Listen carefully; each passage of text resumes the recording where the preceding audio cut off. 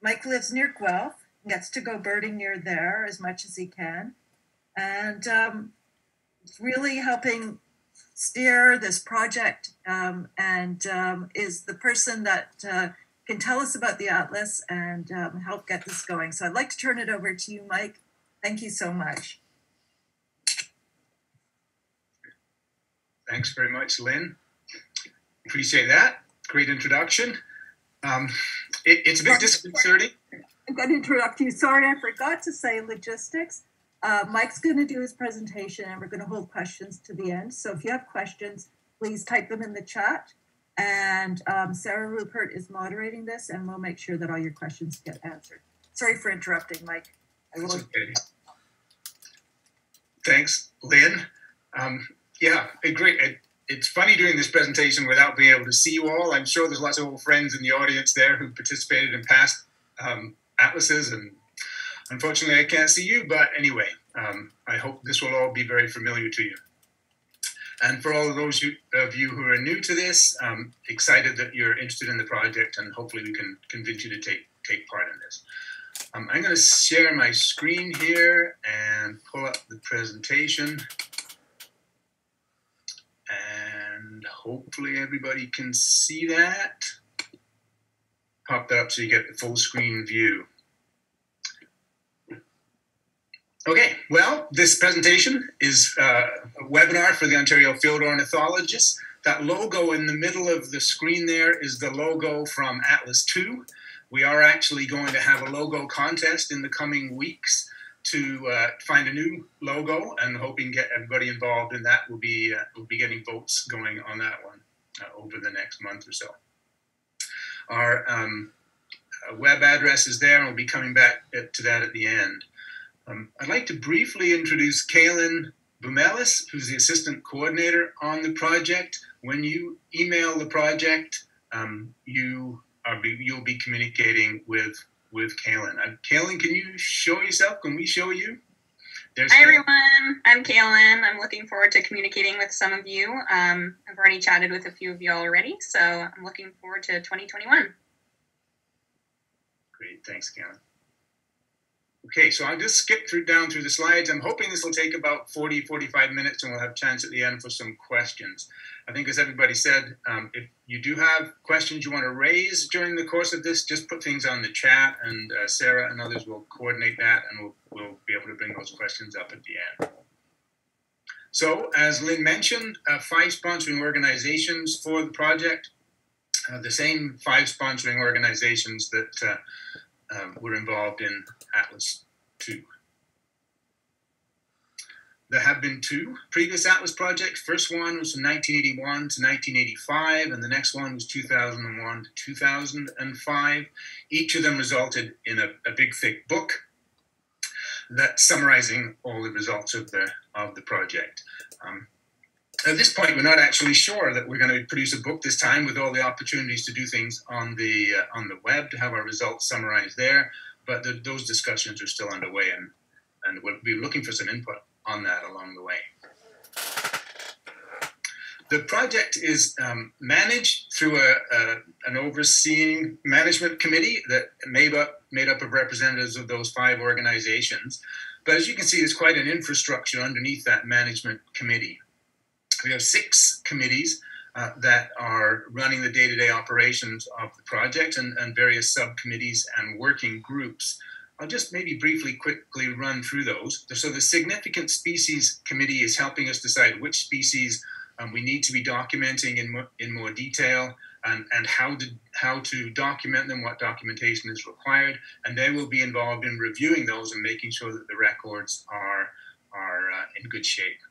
We have a Volunteer Management Committee that Lynn coordinates, that helps make sure that we're doing things in such a way that they're suitable for you, the birders, the volunteers in the project. The Technical Committee is the one that's involved in designing the whole thing and overseeing all the technical aspects of it, from the database management through to how are we going to cover Northern Ontario, and what specific design are we going to have for this project. Obviously, finance and fundraising is an important part of the project. We have a communications committee that's helped. You may have noticed today our website just got launched, the full version of the website. We've got the Twitter account and the Instagram up and running now. So if you haven't signed on for those, please do so. And new for this Atlas, we have an Indigenous Engagement Committee. Obviously, in this day and age, there's a need to enhance involvement of the Indigenous community in the Atlas and try and make sure the data is as useful as possible for the Indigenous community. So we're just starting the outreach on that aspect of the project in the next few weeks. Staff-wise is myself and Kaylin that are sort of pretty much devoted full-time to the project. Kaylin works for Birds Canada. I work for Canadian Wildlife Service. We have Denis Lepage, who manages the database and really has overseen the design of atlasing right across Canada, the whole database system for Birds Canada, and is instrumental to the day-to-day management of everything that goes on behind the scenes. Andrew Couturier down at Birds Canada is our mapping manager, GIS expert. And then we have a number of technicians who are going to be coming and going over the course of the Atlas period. And we do have field crews. We hire crews every year to fill in gaps in coverage. Particularly, it turns out, to central Ontario, northern Ontario, where there are few birders on the ground. And actually, maybe I'll mention it now. If there are students out there that are interested in working on the project, maybe email us and let us know, and we'll be starting to look for people in the late winter. I'll go into it in more detail, but we do have 47 regions, and we have regional coordinators lined up for all of those. What we don't know at this point is how many volunteers we're going to have. Data collection doesn't start for another few months, so we're going to start building that up following today's presentation. So the goals overall of the Atlas are still being to some extent tweaked, but they're basically as laid out here. It's really all about determining and mapping the distribution and the relative abundance of the breeding birds of this province over the next 5 years. And then we want to compare that to previous atlases so we can see how those things have changed. We want to be able to assess the population size of the birds and how that's compared to previous atlases. We want to gather specific information on where these birds are nesting and how many there are of some of the significant species, such as the species at risk. This time, a particular goal of expanding and enhancing coverage in the north. And we want to make sure all of this is all about collecting the data to get that data out there for conservationists and researchers to apply in helping conserve the birds of the province, to learn more about them and get those conservation projects as fully documented and fully stocked with data as we can possibly make it. So in other words, the Atlas it's an all hands on deck, no holds barred, pull out all the stops inventory of the birds of the province, powered by, as Lynn said, by the birding community. Really, we just want to get as many people as we can out there collecting data on the birds and covering the whole province. And really, we need the whole community buying into this for it to be successful. And it's, as you saw there, with our goal being to get information on for the conservation purposes, it really is just about the most useful thing that you can do as a birder, is to get information into this project. And luckily for us, and I hope you'll find the same thing, it's really an enjoyable thing to be doing as well. So the way the project works, we divided up the province up into regions. We have 47 of them.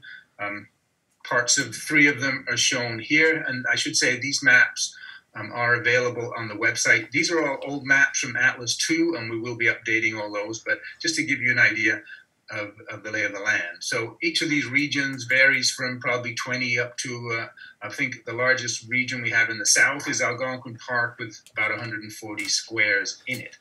So the data is collected inside each of these regions by 10 by 10 kilometer squares. And there's about 2,000 of those squares in southern Ontario, and our goal is to get every one of those covered. key to this is our regional coordinators, 47 regions, 47 sets of regional coordinators. We have up to 3 or 4 coordinators in some regions dividing up the tasks. So this is on the new website. If you haven't seen that yet, have a look on the website. You can see the list of regional coordinators there, all with their bios and pictures, so you can see who you're operating with. And there's a small map there of the regions. You can zoom in on that, click on the region that you're interested in, zoom right into a square and see if there's a square that you're interested in. Get in touch with that coordinator and start the ball rolling on the project. So zooming in a bit to these 10 by 10 kilometer squares, we'll have maps like this for every square in the province. And certainly all the roaded squares in the province, in the southern 2/3 of the province, we'll have maps like this showing the entire road system and then the basic topographic and general habitat features of the square. And so I should mention that in southern Ontario, a square like this probably has about 100 species nesting in it. And your job as an atlaser is to try and find as many of those birds as you can that are nesting in the square. So you can use this map to give you some clues as to how you might go about doing that. Obviously, the key is hitting all of the different habitats in that square. So you can see the topographic map in and of itself gives you quite a bit of information where the roads are, where the river is. In this case, it shows you the lakes, it shows you the wetlands, it shows you the woodlands, the open habitats, it shows you the contours. You can see where the hills and valleys are, the urban areas. So it's really a great tool for laying out your strategy for how you're going to go about finding as many species as you can in that square. There are a whole bunch of numbers on here, and I'll come back. Those numbered locations are point counts, and I'll come back to that a little later in the presentation and explain what that's all about. So when you're collecting data in the square, we're going to be collecting data much like eBird by checklist. And so you go out into the square, you walk around with your phone or keeping track on your map of the tracks that you make through the square, and then you're producing a checklist of the birds that you see and hear on that particular outing. And so the data will relate specifically back to that track. And you're going to be recording information on the breeding evidence of each species that you find along the way. And as it shows on the map here, one of the nice things about this atlas, we couldn't do this in previous atlases because the technology wasn't there, but now you can. Say you want to collect all your data in the small conservation area down here at the bottom left of the screen. You can collect all of your checklist in there, and of course that's great information for the square, but it's also potentially very useful for the conservation authority too, and that information will be available to them at a later stage of the project. But your track can also be along roads, as it shows here up at the top right, or it can be a stationary point. You can find a good spot and hang around there for however long and record all the birds for one specific location. Okay, so then you're recording breeding evidence. So what's involved with that? So there's sort of 4 levels of breeding evidence, and the first one is really no breeding evidence at all. It's that you've seen a bird in its breeding season, but there's no real evidence of breeding. So herons, we know, nest in colonies. So if this bird is just feeding away along the side of a river, that bird isn't giving any indication that it's nesting in that site. So it's just recorded with an X. And so you'll have a data form with you, or you can actually use your notebook, or you can use the app in the field, and I'll talk a bit more about that. But you just record for that bird that X, a simple X, indicating yes, it's there, but no indication of nesting. And then the next level up is for what we call possible breeders. So if you have a bird that's there, it's in its breeding season, in its nesting habitat, you could record an H indicating habitat, that it's a possible breeder in that square on that visit. And a slightly higher level of evidence is if you have a singing bird present. Again, it's in suitable nesting habitat in its breeding season. That's a possible breeder. And this is the way, obviously, that most of the birds get reported at first. And so birds like this yellowthroat, the parula singing away there, or the pied-billed grebe, in suitable habitat, in their nesting season, they'd all be possible breeders. I put the H at the top there, but because the parula is singing, that would actually be an S. Okay, then probable, there are a whole bunch of codes, and I won't get into all of these, but a number of codes that indicate the bird is probably breeding. And I should mention these codes are sort of internationally approved. These are used around the world, usually slightly tweaked between different projects, but the basic set, the basic principle has been used right around the world now since about 1970. One of the new codes for the Ontario Atlas that's used widely in the United States is this at least 7 singing birds. They might also be producing sounds such as drumming or winnowing if they're a snipe, heard in the square on the same visit to the square. So basically, that bird, you're in there in the nesting season, in suitable habitat for these birds, and there's obviously lots of them. So I think it's fair enough to say those are probable breeders. That species is a probable breeder in the square. If you come across a pair of birds, again, suitable habitat, suitable in the nesting season, you can record a pair. If you go back to that same location and that parula warbler is singing again in the same spot, that would indicate it's got a permanent territory there, and that would, again, be probable breeder. There are a number of other codes here. I won't go down all the way through them all, but right through to nest building, where it's nest building for birds like wrens and woodpeckers, for which when a woodpecker knocks a hole in a tree, it might be for a roost, it might be for other purposes, and so it's not necessarily nesting, but it's probably nesting somewhere in that vicinity. Again, assuming that we're talking about breeding season and the breeding habitat for that bird. So just back to our graphic here. So the singing parula has been there for over a week, and that bird could be considered now a probable breeder. A pair of sandhill cranes like these would indicate probable breeding for the square, for the crane in that square. Confirmed breeding now we're getting up. The idea is that you're trying to work towards getting as many of these records confirmed as possible. And so nest building for any species other than wrens and woodpeckers is considered confirmed breeding, as is things like distraction displays. If a killdeer is doing a nice distraction display for you, saves you having to find a nest or find any young, you can count that as a confirmed breeder. Old nests, one of the things you can do is go around in the wintertime and look for old oriole nests and indicate and show that, yes, indeed, the oriole did nest in that square in the previous year. We won't be able to use that this first winter, of course, because there'll be nests from the previous year, but that is a tactic that we can use. If you can't find an oriole during the nesting season, you can probably find the nest in the winter. Of course, recently fledged young for birds that are incapable of flight would be considered confirmed breeding.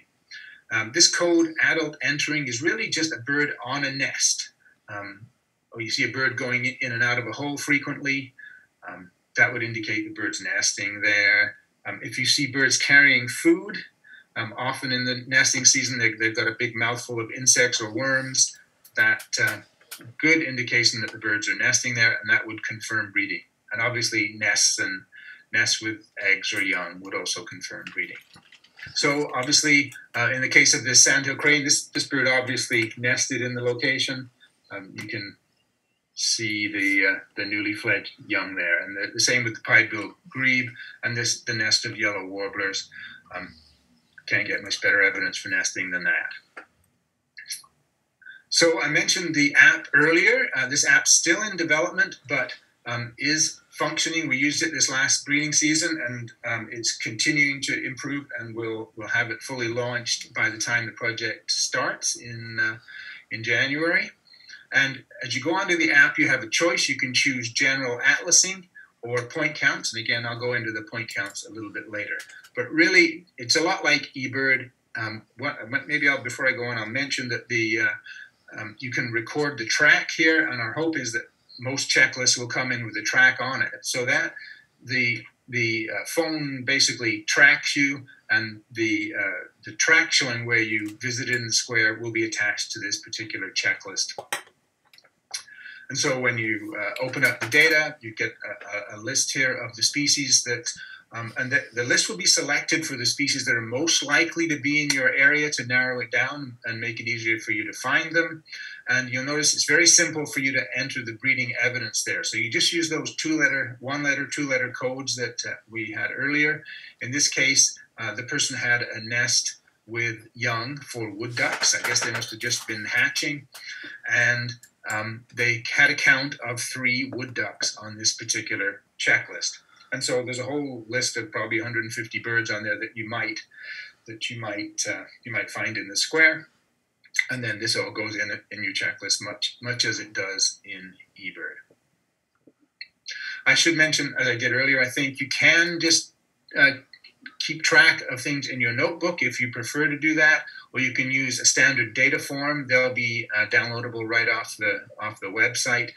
And then if you record data that way, then you're going to have to sit at the computer and enter the data yourself at the end of the day. And we'd encourage you to get those data in as quickly as you can. Each year we try and have all the data in by the end of September. But obviously it's much better if you can go right into the database when you get home and enter the data. It will go live right into the system, and people will be able to see what has been and hasn't been reported in your square, or the square you're working on that day. Okay, so back to the map of the square. On each of these maps are 50 randomly located point count locations. And the point counts, it's about the simplest form of bird survey you can do. It's a matter of standing in one spot in the case of the atlas, we use 5-minute point counts, and you record all the birds that you can hear and see in that 5-minute period. And the goal for the atlas, we're still tweaking the goals, but it looks like the goal this time is going to be to record data at 20 of these locations on the road, and then an additional 5 points that are off-road. And for each square, the actual habitat that we want you to sample in the square is going to be listed. So you see the yellow bar across here at the bottom. So 20 roadside points, but we also want you to find off-road locations somewhere in that square where you can do point counts, 2 point counts in deciduous forest, 1 in a coniferous forest, 1 in a mixed, and 1 in a pasture or grassland. Now, obviously, point counts are intended for experienced birders. You really have to know your birds well by hearing and by sight to do a point count properly. And so we really encourage you, if you have that skill set, to sign up for the project and get involved in doing point counts. Certainly, we'll be encouraging people to do point counts in their own squares. And if you have the skill set, we're going to be encouraging you to do point counts in various squares, helping out people who may not have those skills in other squares around you. And the app, we're still playing with the app, but it looks as though one of the things we can do this time is actually zoom right in on a location like this. So your app will have a small map like this, and you'll be able to put right on the map the actual location where you got each one of those birds in your 5-minute point count, and use the 4-letter codes, obviously, to save space and make it quick to enter the data. And you can tell us the distance and direction that they were from you. And obviously that is extremely useful data for all kinds of different purposes. So we'll use it immediately to map the relative abundance of the birds of the province. All of the data will be accumulated, and we'll be able to see how the numbers of horned larks and red-winged blackbirds change across the province. And then has just numerous other applications. You can see here how we'll be able to relate birds to habitats in a much more precise way than we've been able to in previous atlases. Okay, so what's our targets then? If you look at the bottom 3 layers, the Southern Ontario here, the dark green, mid-green, and the sort of turquoisey green there at the bottom, those 3 areas make up Southern Ontario, and our goal is to get the 2,000 squares in that area adequately covered. And adequate coverage is at least 20 hours of data collection during the peak of the breeding season, basically from late May through early July, and 25 point counts in a whole bunch of those squares. So more precisely, in the dark area around the Lake Ontario, sort of the Golden Horseshoe area there, we're hoping to get point counts done in every square. In the area outside of that, south of the Shield, we're looking for about half the squares, and in the rest of the area in southern Ontario, about 25% of the squares that we'd like to get point counts. And I should say at this point, that's not set in stone. We may be tweaking that a little bit as we get closer to the start of the project. Further north, though, our goals have to be much less ambitious. Obviously, it's huge up there and very little access to the far northern area. So our goals are, which are basically the same. These are the goals that we laid out in Atlas 2. And at this point, they're pretty much the same for Atlas 3. And that is, we want to get about 5% of the squares in the sort of main part of the boreal forest there, the central part of the province. 5 squares in each 100-kilometer block adequately covered. And then in the far north, where access is extremely difficult and challenging, we're looking for 2%. So if we can get into 2 squares in each of the 100-kilometer blocks in the north, we'll be very, very happy to get that done. And that will give us as thorough a picture as we think is possible on in the 5 years of the project. Okay, so hopefully you've seen the Atlas book. There's some samples from it on the website you can have a look at. The book, I should mention, is still for sale. It's a big book, 700 pages, and just a goldmine of information about the birds in the province. If you don't yet have a copy, there's still a number of books available.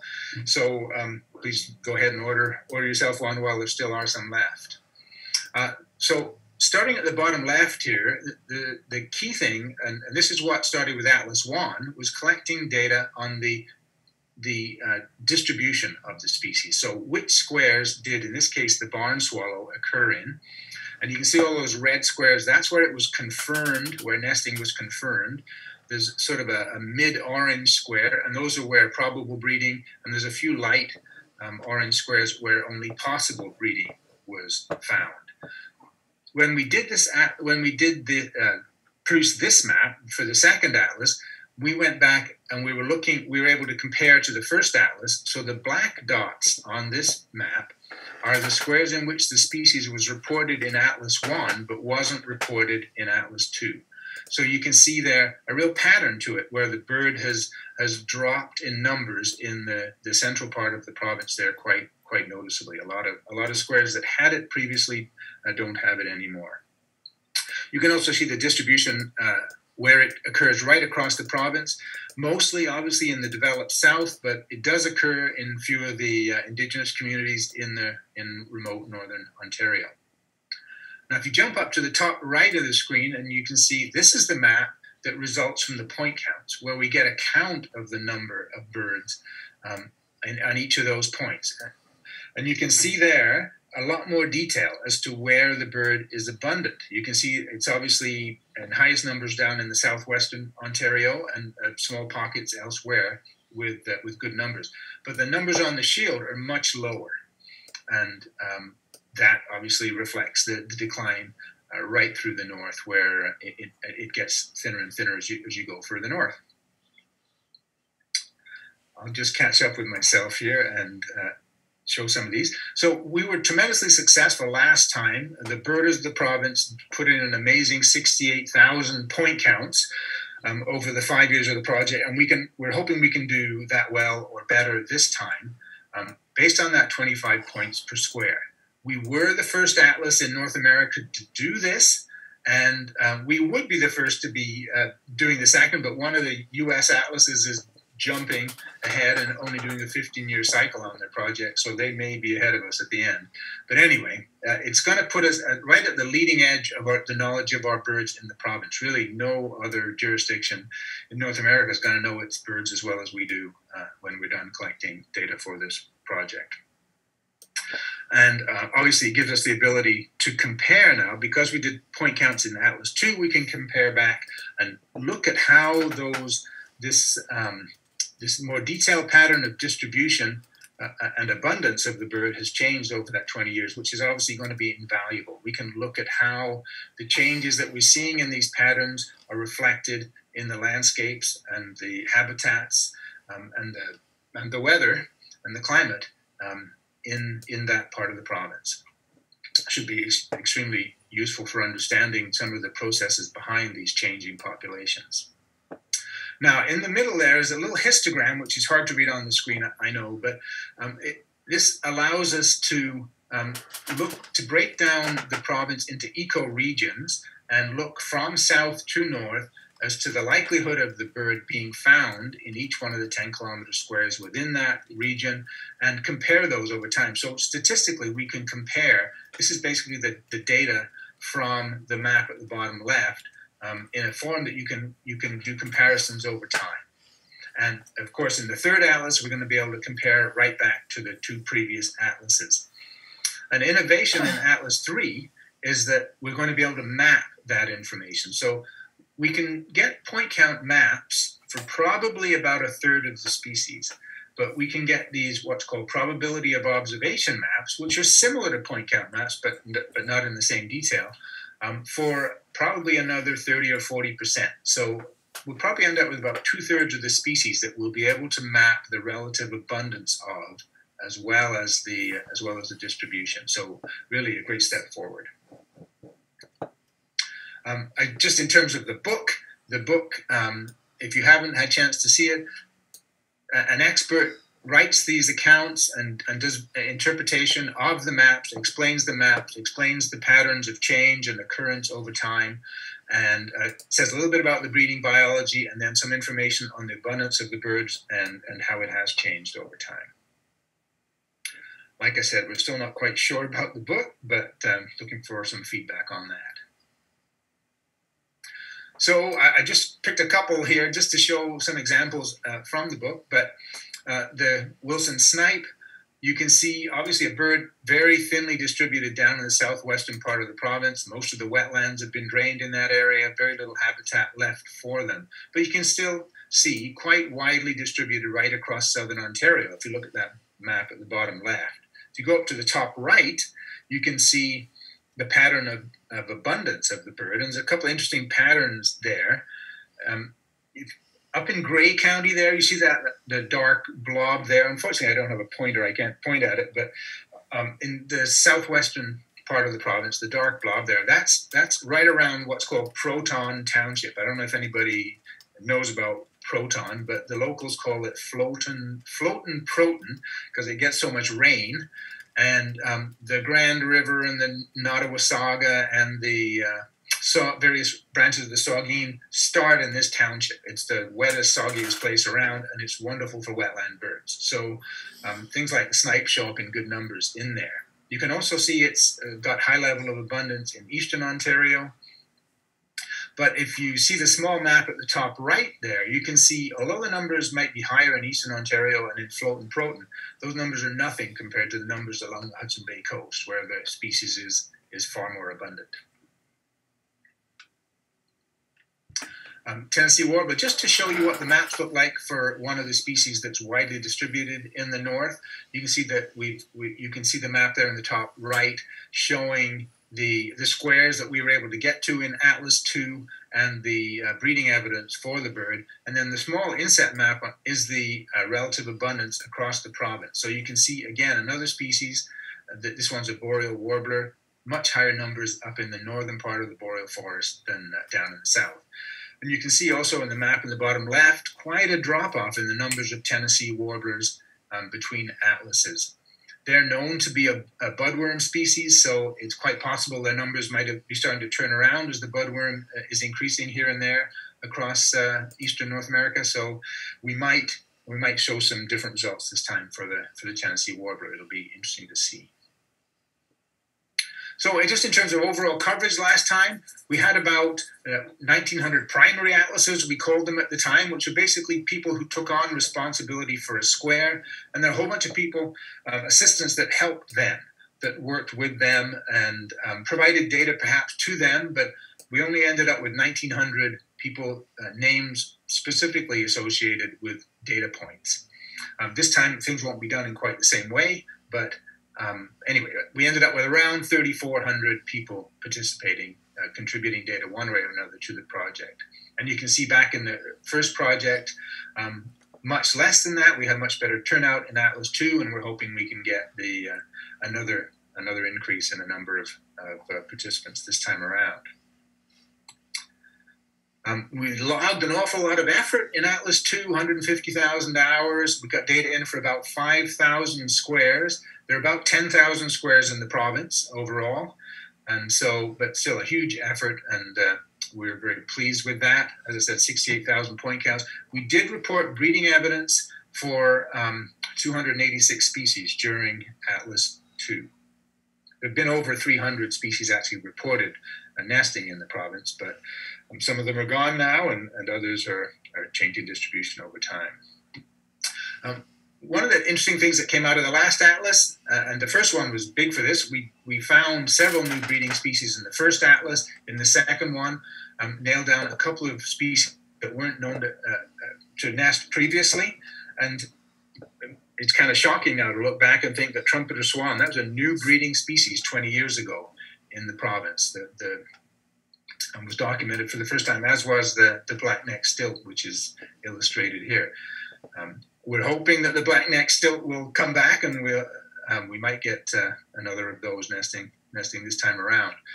We also find nests for 5 of these northern species whose nests had never been found in the province before during Atlas 2. And obviously that was a result of an expanded effort in the north in Atlas 2. Again, something we're hoping we can build on this time around. One of the key things that comes out of the atlas, of course, is records of rare species. And more than 10,000 sites were documented for rare species across the province.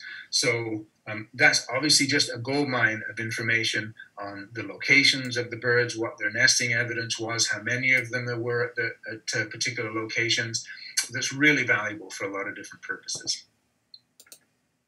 Just in terms of a few highlights, this blue graph here shows the increase in the number of squares between atlases. So you can see the big winner there, the Canada goose, over 1,000 squares that it was reported in Atlas 2 that it wasn't reported in Atlas 1. Some others you can see there, quite surprising, things like blue-headed vireo, vastly increased in abundance between the 2 Atlas projects, turkey vultures expanding their range, wild turkey, obviously increasing, lots of different ones there, particularly a large number of big birds in there, bald eagles, sandhill cranes, and the goose and the turkey vulture, some of the biggest birds in the province, but expanding their numbers. Just to give you a few examples of what that looks like in map form, so you can see the odd dot in here, the odd square that doesn't have a dot in it, and those are the squares that the turkey was in during Atlas 1. So down around Long Point, there are a few. Over in Northumberland County, there are a few north of Toronto. But the reintroduction program was really just getting started at that point. The yellow dots are all squares that the species was reported in Atlas 2, but it wasn't reported in Atlas 1. And you can see just a huge expansion in the occurrence of the bird over that time. And I would imagine the expansion will have continued and will fill in almost all those squares on Atlas 3. Sandhill crane, if you're a birder, you're probably seeing a lot more sandhill cranes than you used to.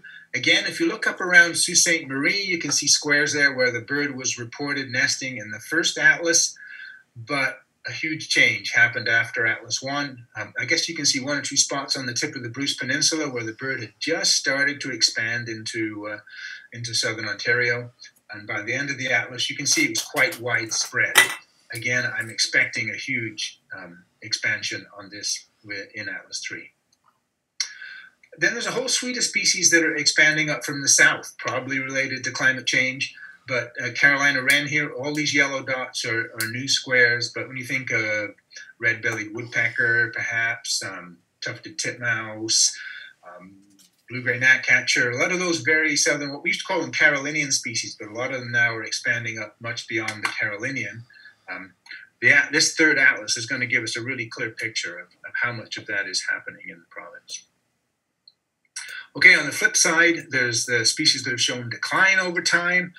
You can see the big loser there was nighthawk going, seen in 545 less squares in Atlas 2 than it was in Atlas 1. And you got to keep in mind that we got much better coverage in Atlas 2 than Atlas 1. So a huge decline. And it's representative of that suite of birds we're calling the aerial insectivores. They catch insects on the wing, and a number of them are represented here. They've shown a large decline. And the atlas was really the first source of information in Canada to bring forward this pattern.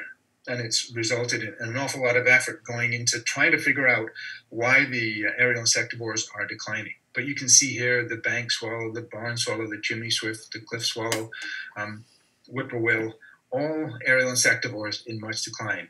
Another group of birds that decline markedly are the grassland birds. So things like cowbird, vesper sparrow, some of the other ones that are just off the bottom of the graph here decline quite a lot between the two atlases. So upland sandpiper is one of the representatives. The grassland birds, really a big decline between the two. Again, I'm expecting there'll be continuing decline of this species. They're getting harder and harder to find in our part of the world. Loggerhead shrike was a rare bird in the first atlas, but by the second atlas, it had dwindled down to just I think there were about 50 pairs in Atlas 2, scattered across a few squares. And the situation probably has continued to decline somewhat for this bird right on the edge, just hanging on in the province. And then there's the nighthawk map. You can see that it doesn't show the whole province, but big declines in the north as well. At least in parts of the north, other areas, actually, the nighthawk seems to be doing quite well. But in the south here, where most of the coverage was, and we have a lot of squares covered, you can see quite a pattern of decline extensively for that bird, those black dots. Okay, so if you've been to a presentation about the atlas before, you know about this, but if you've never thought about what the commonest birds in the province are, the atlas gave us a great handle on this, the best handle we've ever had, because we cover the whole province. So I'm just going to run quickly through what these might be. And everyone always says Canada goose was the first one, but anyway, I'll zip through and we'll build here to seeing how common some of these birds are. These are estimated numbers of birds in the province. We'll just keep going down and down. Some familiar birds, but then some that aren't quite as familiar. Some that are like the robin, I guess, isn't much of a surprise.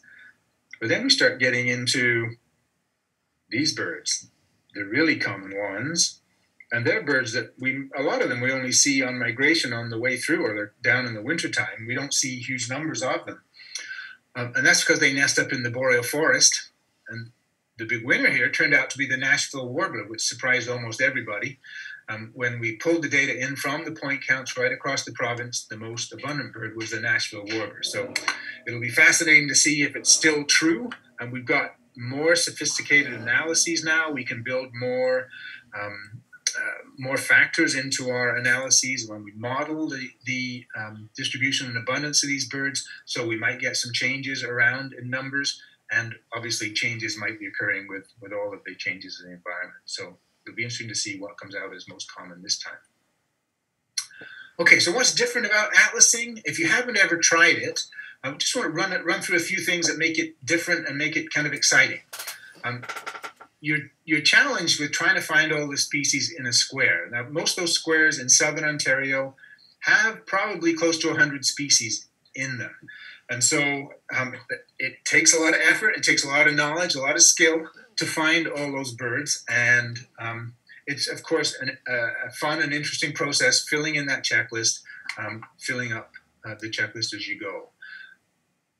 Working in a square like this, birders tend to go to the same old places all the time to see birds. The atlas forces you out of that and gets you into places you've never been before. And often you find fascinating little places around the square that have got cool species in you had no idea we're nesting locally. So it's really good and interesting for that. searching out breeding evidence is really interesting. You learn a lot more about the birds, you learn about their relations to their habitats, and adds a lot to your knowledge. The great thing, the thing I love most about the Atlas is that we're all working together on this with a common purpose. The harder I work on it, the more valuable it makes your results, and vice versa. That we're supporting each other, we're helping get all of this work done, and filling in the coverage and providing a great database for scientific and conservation purposes. There is a role for every birder, and we're hoping everyone who's involved on the talk today will sign up and get involved. I'll talk a little bit more about the various roles.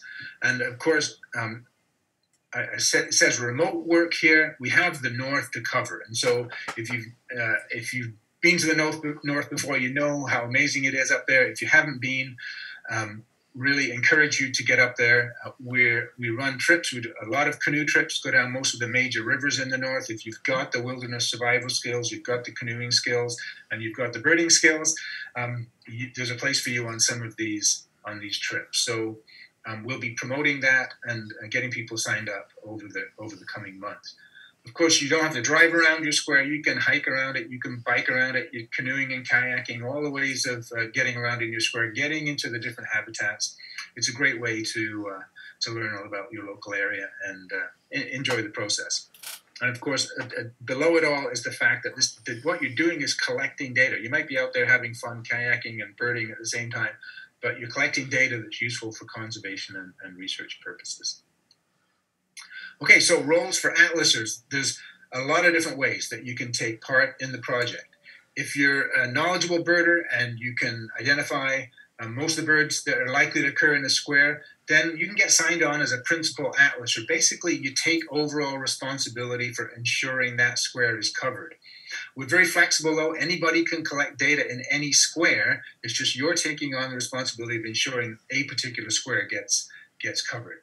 And in a lot of places where birding, there's not a lot of birders, you'll probably have the square largely to yourself and can try and meet the challenge of finding all those birds yourself. If you know your birds well by song, you can do those point counts that talked about earlier.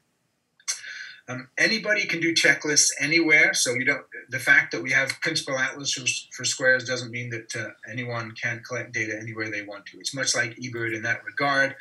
The difference being you've got to make sure you're not crossing square boundaries. Your checklists have to be particular to a square, and the atlas has the information and the maps to help make that feasible for you. We're asking this time for experienced birders to be helping to mentor new birders. We want the birding community to improve their skill levels. The more knowledgeable birders we have out there, the more useful it is for collecting data for projects like the Atlas. And so if you need some help with this, then contact your regional coordinator and we can start this process of mentoring. This is new and we haven't really got it rolling yet, but it is going to be something we're rolling out over the coming months. You can do special surveys.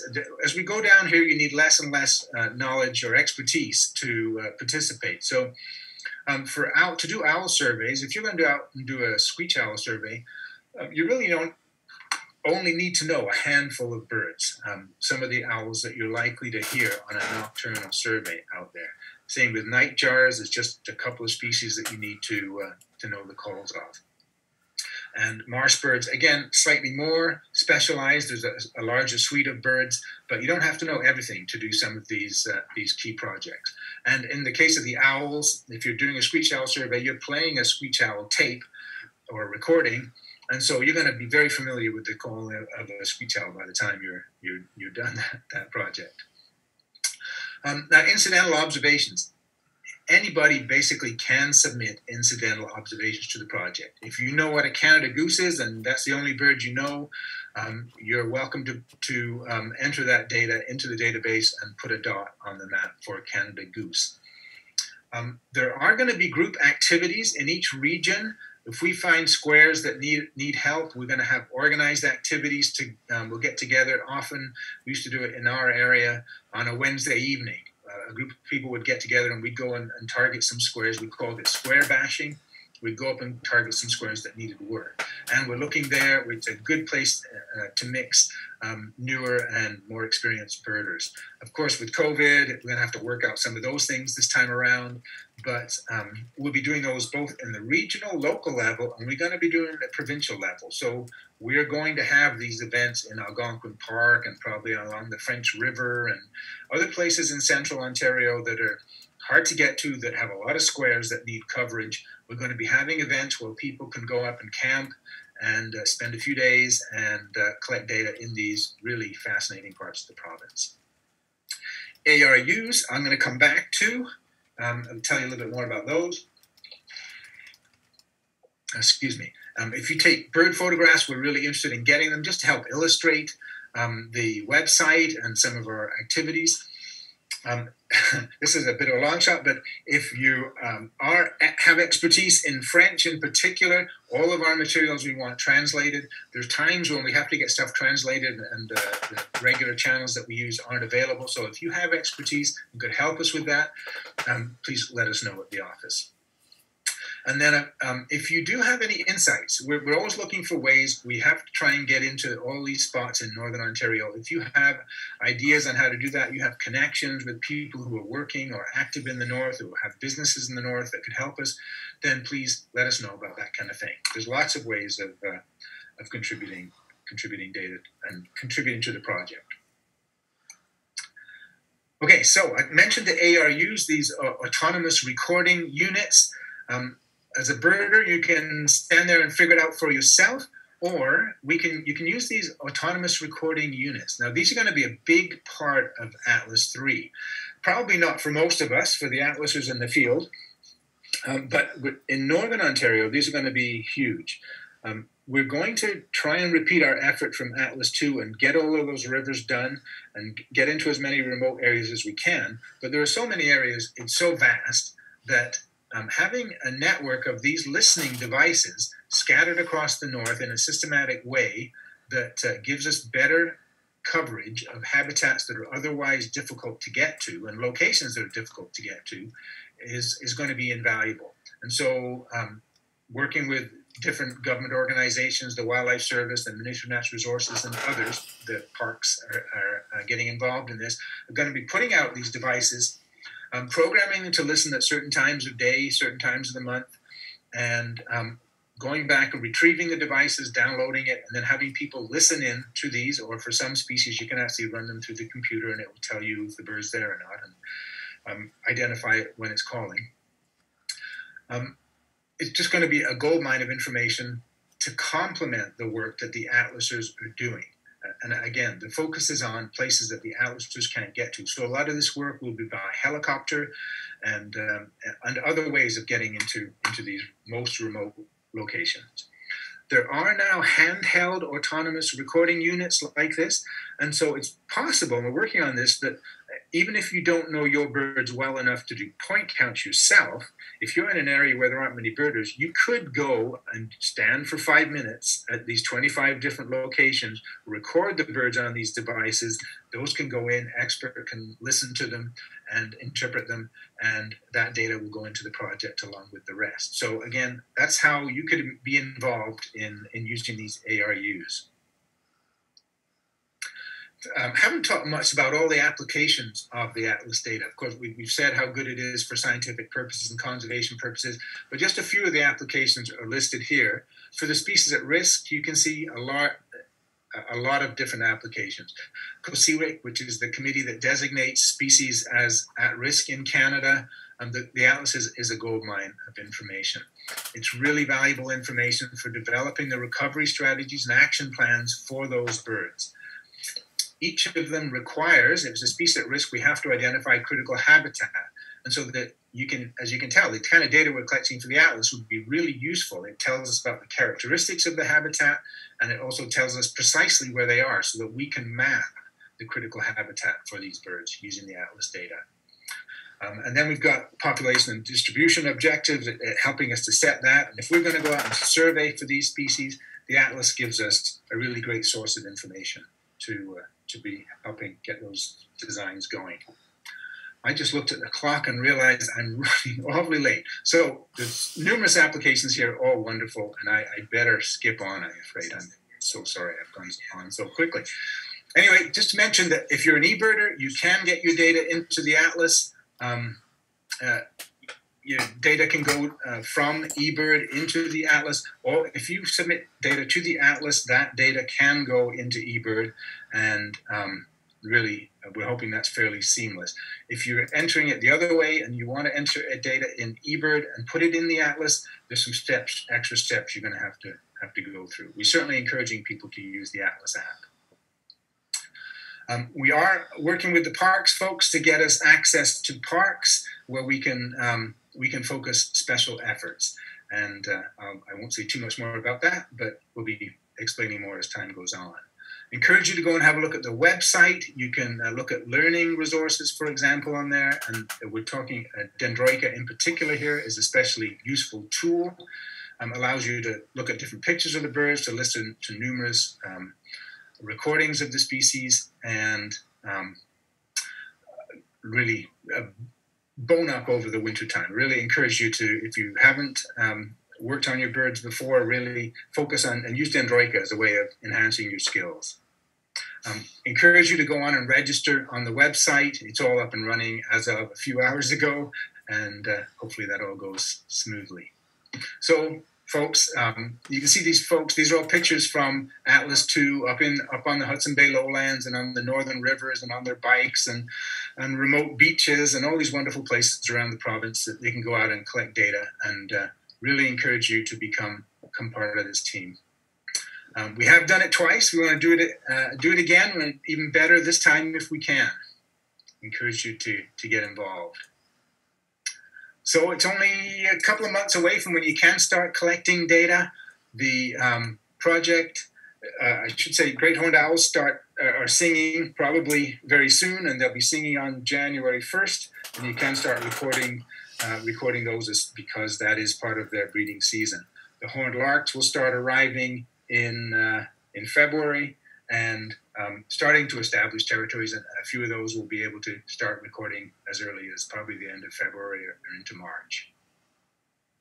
So just leave you with this information on various ways of contacting us, various ways of keeping up with what the Atlas is up to.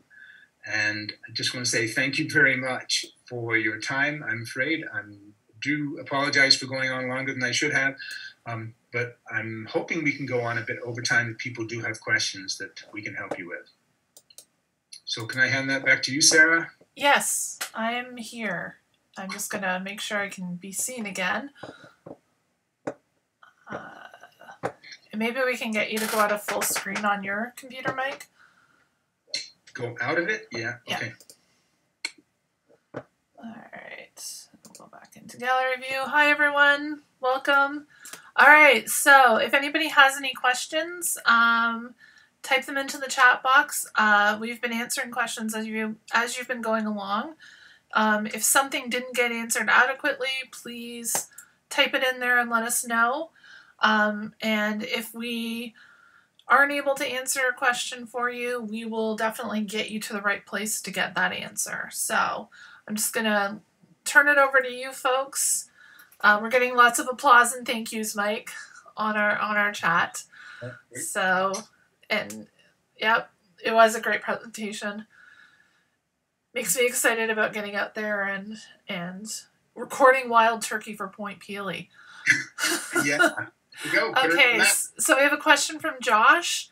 What is a good skill level to take responsibility as a principal atlaser? Well, you would, I think, preferably know the birds that are likely to occur in your square by sight, and I think the majority to know them by sound would be good. It really depends. If you're in Toronto, where there's probably going to be dozens of people per square, I think probably the principal atlaser would be someone who knows all the birds very well. If you're away from that area, we're going to be, even say in the Guelph area, by the time you get 50 miles from Guelph, there's not a lot of birders out there, and we're going to be looking for people with a wide range of skills to fill in them. So for principal atlasers, though, you really need to know the birds quite well. And I just have a follow-up here from Linda. how will it be decided who the principal atlasers will be? That gets worked out with your regional coordinator. The coordinators will be assigning those. Even if there is a principal atlaser, one of our regional coordinators the other day was saying, I've got 6 people all living in the same square. They all want to be the same square, which is fine. Everybody's quite welcome to submit data for the square. One of them, I guess, will get identified as the principal atlaser, but they're all quite able to participate. Okay. Someone asked, is there an issue when you actually start? So I guess this is probably brought on by we can start in January. This person would be available to the end of May or June. That's the perfect time to get involved, right, Mike? Yeah, the project's 5 years long, and we're not expecting people to start on day one and stay for the whole 5 years. It's really going to be up to you how long you stay with it. We're hoping, obviously, you'll get started and you'll want to do more and more each year. But if you can't get going in year 1, great, start in year 2. Okay. It's very flexible that way. All right, we have another question here. Is there going to be a team of people or somebody contacting cities so that we can survey sewage lagoons? There actually is. We just formed a small group and we started to pull the paperwork together and are working out ways to do that. It's probably going to be done in concert with our regional coordinators, but yes, it's a priority to get done. Okay, so somebody is asking, how do you find out who is responsible for a square? That's where you'd go to the website, right, Mike? Well, you go to the regional coordinator. The regional coordinator will be able to give you that information. Now, they're only just starting to assign people to squares, so it's 99% holes at this point. But the regional coordinator has their own mapping system and tracking for that, so they will know who is responsible for covering each square. Okay. I also have a question is, do you need to register on the website to be able to participate in the atlas? Yes. So that was an easy yes answer. And then somebody else is wanting to know approximate time commitment do you have to do a square properly? Do I have to quit my day job? And there's a winky face with that. So I think they're telling you that they'd like you to say that.